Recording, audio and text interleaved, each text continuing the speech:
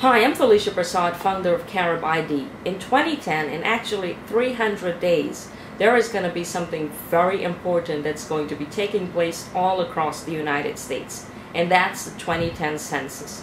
For 2010, we're asking every Caribbean national to not just fill out the census form, but write in their country under question 8 of the form, and tick no, not Hispanic.